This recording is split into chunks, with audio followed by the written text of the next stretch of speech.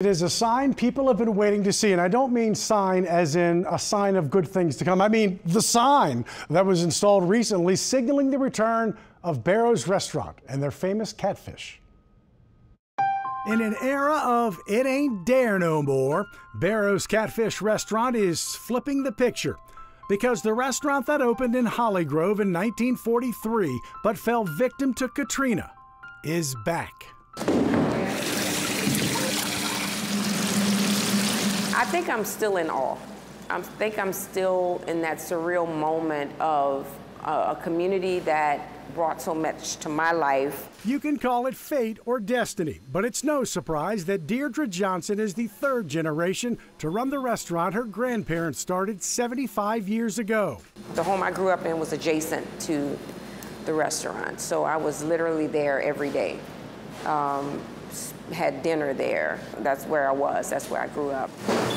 Destiny likely had a hand in husband Kenneth, too.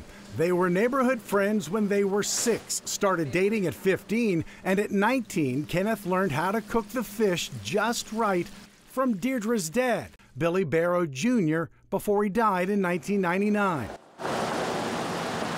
Deirdre and Kenneth knew they would reopen in Hollygrove and also knew they couldn't just make great catfish and potato salad.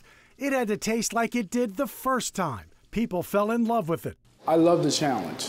And when I say challenge, it was very important to me. And the greatest compliment when people say, it tastes the same. The food was tremendous.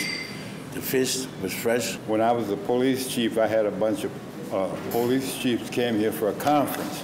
And I brought them all over there. Most of them double ordered, the fish was so good. The 13-year hiatus allowed Deirdre and Kenneth to spend time with their 2 kids, who are now grown. And as you can see on little Kenneth's arm, the 4th generation is all in too.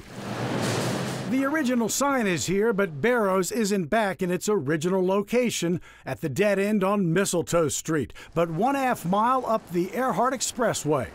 And when you've been gone since 2005, that's close enough. They come back with those stories of how much they remember their grandfather and grandmother coming into the community, getting that fish, bringing it home, not know the place per se, but they're coming and remembering that taste. It still blows my mind. Well, the menu meetings don't last long at Barrow's. They have catfish, different size plates of catfish. Catfish, it is, and potato salad, bread, or French fries, and a house salad. That's it. Wow. But the 4th generation, there's a daughter with little Kenneth, and so the 4th generation is in place, and beautiful old building. It's just great to see, and man, it's just, you know, they after Katrina took 13 years, they spent time with their kids, and now they're back, and it's just a great place. And I tasted it. It was awesome. Yeah. Obviously, it looked committed, delicious, right? Yep.